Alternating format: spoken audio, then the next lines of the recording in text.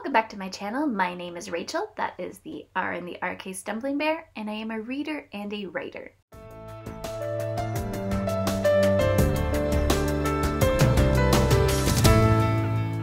And I am back for another book review of a 2021 new release, and this time it is Elder Race by Adrian Tchaikovsky.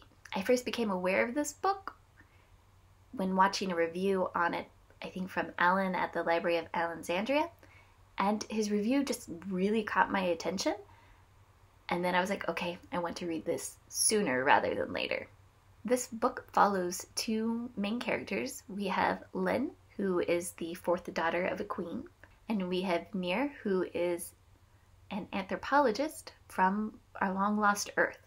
Now, Lynn and her family are also descendants of Earth, and their ancestors came over on a generation ship.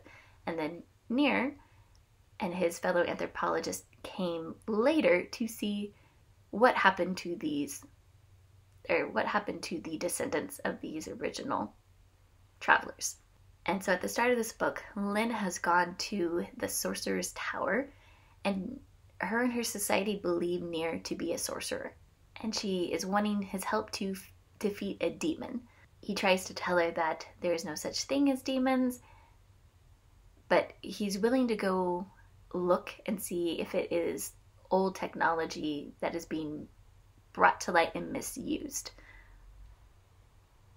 Even though that this actually violates his oath as an anthropologist. He's only supposed to observe, not to interject himself. But this is actually the second time that someone from Lynn's family has come to ask for his help. Something that the author has done that I find is very interesting is this reads as a dual science fiction and fantasy. The chapters we get from Lynn are very much written in a fantasy style, especially since her society believes in stories and honor. She's been trained in a sword. They believe in magic.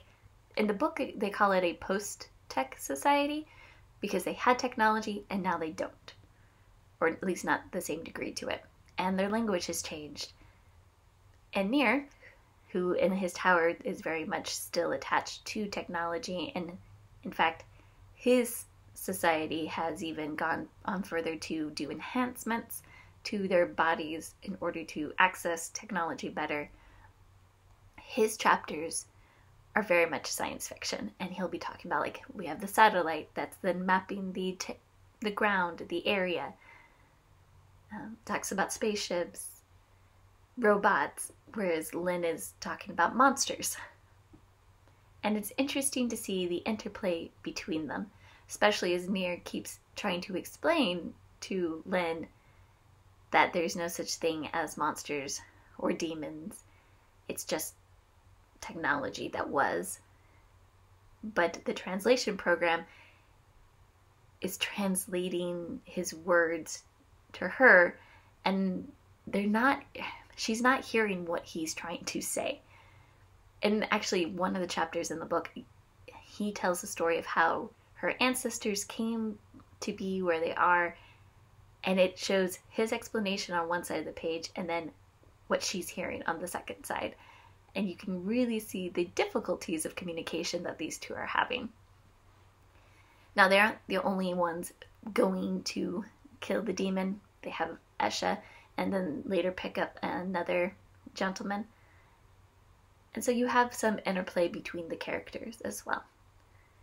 But this was a really fun read just from those different fantasy and science fiction elements. So something interesting I thought they did with the characters is they have Nir, who has clinical depression.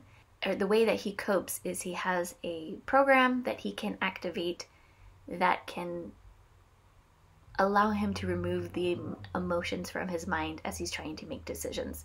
Later, he does have to feel all of his emotions, but he can set them aside so he can function.